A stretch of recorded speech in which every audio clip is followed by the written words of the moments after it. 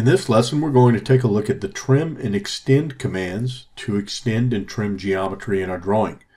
We'll begin by starting with the trim command and selecting the inside walls, the top of this retail structure. And then we can easily trim that geometry.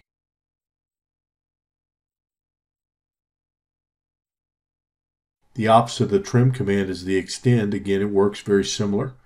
Here we're going to select the boundary edges and then imply a window to crossing select for the edges we want to extend. Returning to the trim now, we'll select the inside walls and trim the lines that are going between or across these hallways. Using the fence option, generally works best if entity snaps are turned off.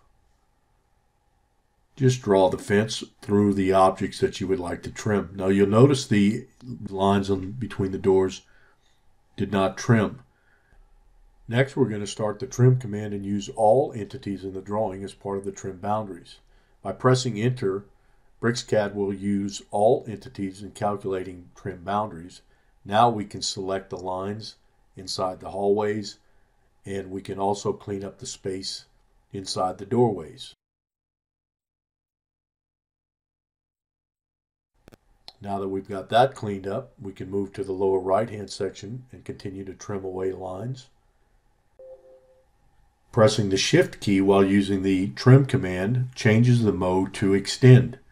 If using the extend command and you press the Shift key, it will change the mode to trim.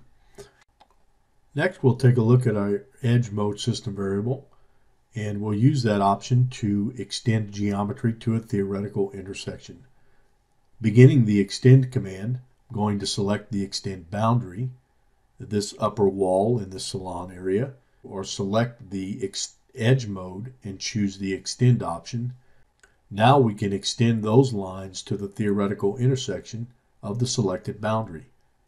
This completes the lesson on trimming and extending objects in Bricsys.